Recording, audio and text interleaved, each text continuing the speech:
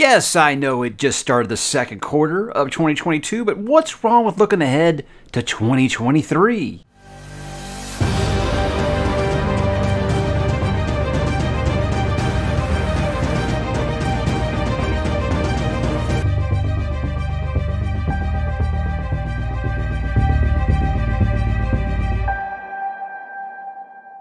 Hey, what's up, bookworms? Mike back with another long-range forecast, I think I would say. Today we're going to look ahead, guys, to some series that I'm interested in starting in 2023. Now, I know a lot of people think that's kind of early, but you can go back to the history of this channel. Every year around April, I start to look forward to some things that I'd like to do the next year. One, I think this helps plan things. Also, I used to work in risk analysis. I like to plan about 12 to 15 months in advance. So some people consider that crazy. For me, it's a lot of fun to kind of look forward and start planning ahead to some of the things that I would like to read. Now, I want people to understand this isn't like us saying, hey, I am going to read these next year. These are series I'm interested to start next year. You can go back and look at the ones where I had the plans for 2021 and plans for 2022. And you can see I didn't do all those series, but I did a large number of them. So with the reading freedom thing that I've kind of embraced this year, some of these things are going to happen, some of them are not. But it is fun to look at right now and say, these are the ones I think I'm most interested in starting. So in other words, these are series I have not started yet. So if it's something like, hey, are you ever going to continue the Expanse novels? Yes, I am, but that's not going to be something new that I would be starting. So we're going to look at about 10 of them here. And again, like I said, these aren't in stone, so don't hold me to it. And if I don't list your series, well, I'm not saying it won't happen. I'm just saying right now, these are the ones that have me the most interested. So let's go ahead and dive into it. First, guys, we are looking at The Three-Body Problem, or Remembrance of Earth's Past by Cheech and Liu. Now, with this, as I said, I wanted to read it before the Netflix adaptation came out.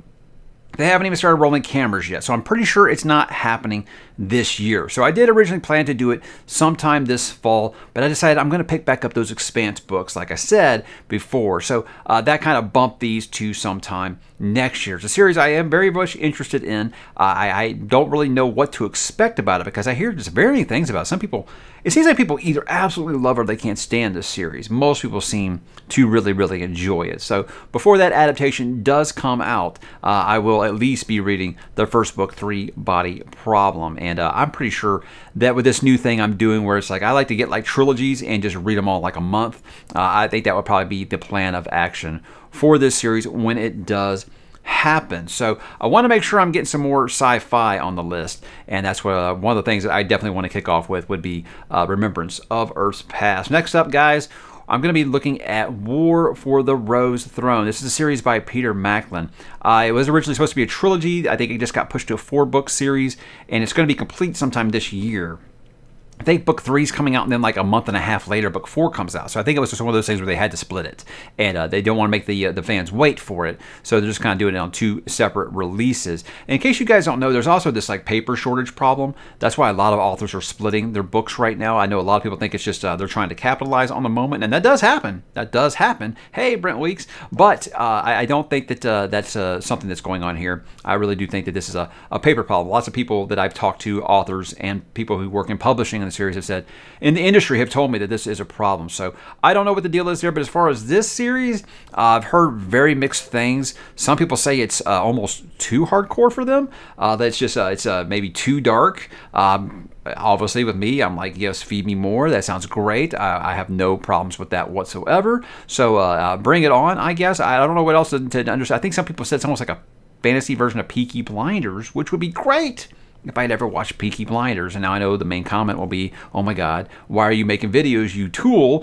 Go watch Peaky Blinders. But hey, someday, right? I've talked about the next one here before, and I know it seems like I'm kicking the can down the road, but when I talked to my guy Jake Bishop, Truthless of YouTube is what I like to call him, he is very much a Robin Hobb stan, and he will go to war for Robin Hobb. That's why I find it weird when we did our little Talk About Nothing video. He sold me so hard on Green Bone Saga by Fonda Lee that I actually moved it in front of this one. So falling to 2023 most likely is going to be the Live Ship Trader series by Robin Hobb. Now this is the second trilogy within the realm of the Elderlings, and when I started Farseer last year, I really said I was only committing to that. So I know a lot of people said they kind of felt like they've been teased, like they thought that I was just going to run through the entire realm of the Elderlings. I never promised that. I said I would do Farseer and then C, and I liked the first two books, and the third book of Farseer was like, oh, for me. So I won't lie, that did kind of demotivate me a little bit, but I was still intending to get that in this year, or at least try Live Ship Traders. But yeah, I'm going to be doing Greenbone instead over the summer. So that one is just kind of be taking a back seat here. And obviously, I think Robin Hobb is a very, very talented author, and I'm very excited about the things that I've been told about the series. Will make it a little different than Farseer, and it sounds very, very intriguing. Even someone like myself that's not really much into the nautical books, from what they've told me from the point of views and stuff that they have in the books, I think it'll be something that will be very exciting for me to get into. So that'll be happening sometime next year. Now, the next one just kind of depends on when I finish Malazan, because I said I don't want to start this before I finish Malazan. Now, right now in the plans, I do still intend to finish Malazan in the 2022 calendar year. These things can change, you know, because those last few books are chonkers. So I just want to make sure that I'm in a good place when I read those, because I don't want to be hate reading up until the end. And I've talked about why I delayed Malazan on here numerous times. It was never a thing about I'm not liking the series. It was that I need a break or else I'm going to start to not like it. So again, I don't want anybody getting upset about that. They get really upset when they think that I'm saying that I'm hate reading Malazan. I'm stop, because I don't want to hate read it. But I digress. I am not starting Gene Wolfe's Book of the New Sun until I finish Malazan, because like Malazan, I've been told it is very, very dense, and it requires a lot of brain power and lots of capacity upstairs. So I want to make sure that Malazan is gone, and I can kind of, you know, archive that one in the brain a little bit, and then open up a new file for Book of the New Sun and get into it. You know, I've been reading a lot of Sun Eater. Christopher Rocchio can't say enough great things about Gene Wolfe and being one of his primary influences. So that was already something that has interested me. And then, like I said, I want to make sure I'm getting more sci-fi on the channel here. And Book of the New Sun is one of the most requested ones that I get, along with Alistair Reynolds. So that would probably be definitely the next heavy series that I start, would be Gene Wolfe's Book of the New Sun. And at the earliest, that would be starting in 2023. Now, I did just recently finish Memory, Sorrow, and Thorn by Tad Williams.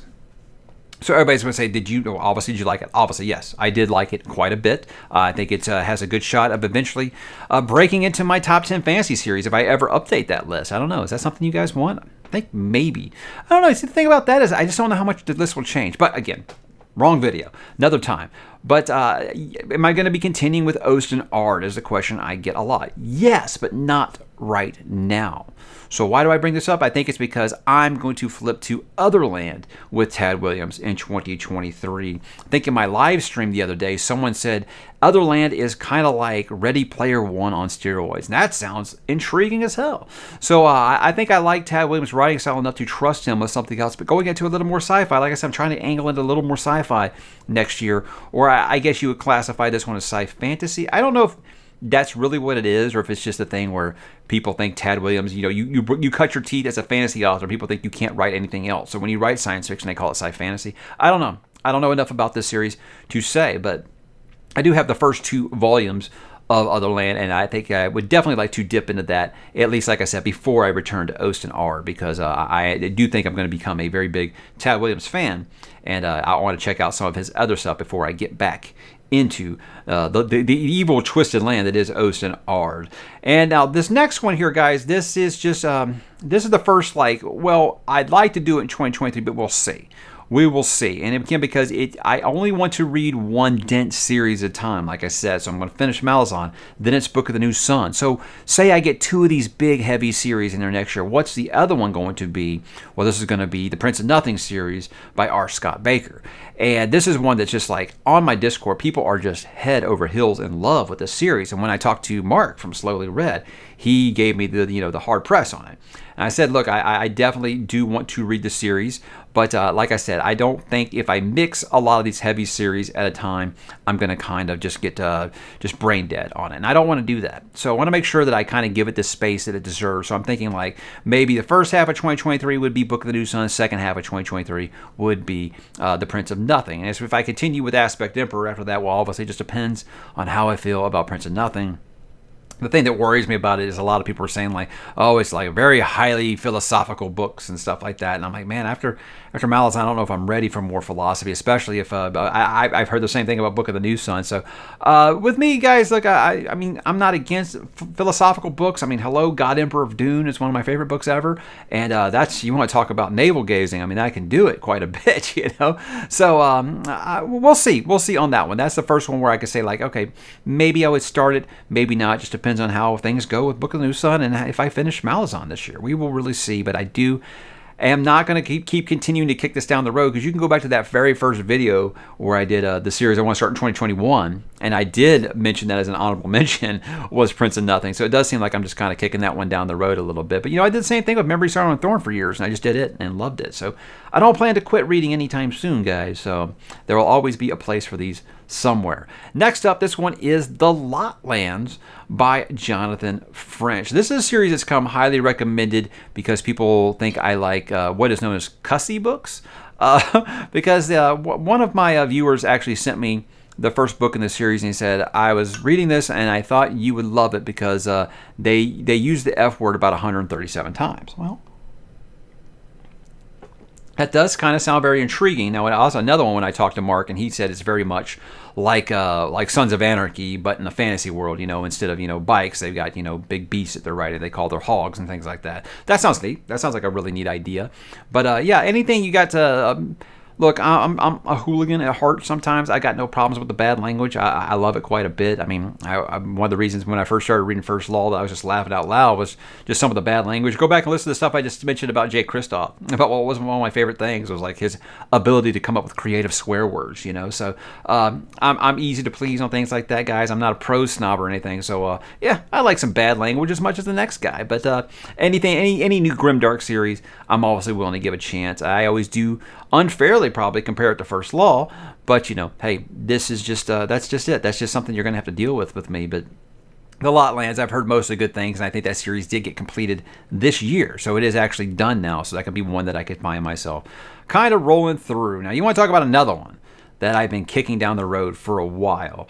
And at first it was like, okay, I want to make sure that the series is complete. I mean, I've bought all the books and stuff. I support the author, because I've always said, I understand these people now are saying, hey, I'd like to wait for the series to be complete.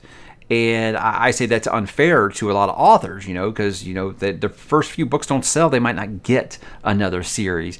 So I think the fair thing to do is to buy those books and keep them on your shelf until it is time to start. And that's what I have done with this Song of the Shattered Sands by Bradley P. Bollier, whose name I know I continue to massacre, but I do it the best I can. Like I said, I'm just going to call him Brad P. from now on. Kind of like I do with Denny V. Instead of Denis Villeneuve. Just say Denny V, because I just feel like I'm insulting someone by just completely just massacring their name all the time. But I already probably did that with Cheech and Lou anyway. So, hey, here we are. But as far as this series goes, I've always been told the exact way that this gets sold to me is this is the hidden gem of fantasy. And from what I've been told, he very much sticks the landing. And that's something I think is always very exciting to hear, because, like, go ahead and tell you a series that didn't make this list. This is Books of Babel by Josiah Bancroft, and I've heard he did not stick the landing. Now, that's obviously never going to make or break a series for me, but when I hear that one series, when I've got this list down to 10, and I'm kind of eliminating one or replacing one or keeping one, I'm going to go with the one series that tells me, yeah, it's a great series, and he really completely sticks the landing over the one where people who really, really love the series are like, oh man, that last book, woof, So yeah, I'll never let that determine if I'm going to read a series or not, but it will up my excitement or not for it. I will not lie. That's why I still haven't done his Dark Materials, because I hear so many bad things about that ending. But again, I just can't stay on task tonight, Do I ever? I think that's just kind of like, the charm of my channel. I mean, I call it charm. I don't know what you guys call it. Probably rambling, which is what I'm doing now. But yes, Songs of the Shattered Sands. I did promise one of my moderators, Jane, that we were going to do this series together this year, and it just kind of got lost. When we decided to do Codex Alera, it kind of replaced that on my schedule. So if Jane, if she's like really shaking the finger at me next year, we got to do this. We will definitely make sure that we move this one up rather early in 2023, and then maybe I can hopefully get Mr. Bradley P on the channel, because we have had some correspondence over the last year or so. So I'm very excited to dip into that. And again, guys, those books, I think you should buy them for the covers alone. The UK covers are just brilliant. I mean, they are just magnificent to look at. So they kind of make me think of, like, you look at like the Wise Man's Fear cover by Patrick Rothfuss. It's almost like in that same theme, but it has like the glossy. Anyway, you got to look at them, guys. They're impressive. Maybe I'll flash a picture here. I don't know. Haven't decided yet. Now, when I did talk about Dritz recently, I said something that I wanted to kind of get into on this channel is making sure that I'm not falling into that trap of the rest of BookTube. And I feel like the rest, I'm not trying to do like a broad generalization here, but a large chunk of BookTube, it started to feel like everyone was covering the same 7 or 8 series. No one was ever going outside their comfort zone. They were always something that was probably in the last decade or so, and they wouldn't go older than like Wheel of Time.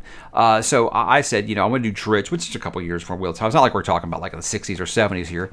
But I said I do want to kind of put a focus on some, what is considered older fantasy at this point, which is like about 30 years or greater.